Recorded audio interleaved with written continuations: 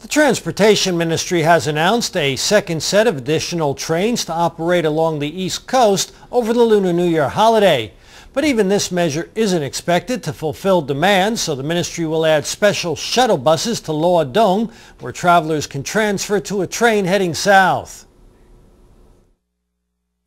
Despite adding new Puyuma express trains on February 6, many people living on Taiwan's east coast are still having trouble purchasing train tickets to return home. This has led Transport Minister Mao Chi-kuo to announce that the Eastern Railway line will add an additional 54 trains, with tickets going on sale on February 1st at 9 a.m. If this doesn't alleviate demand, the Transportation Ministry will also launch a special shuttle bus service.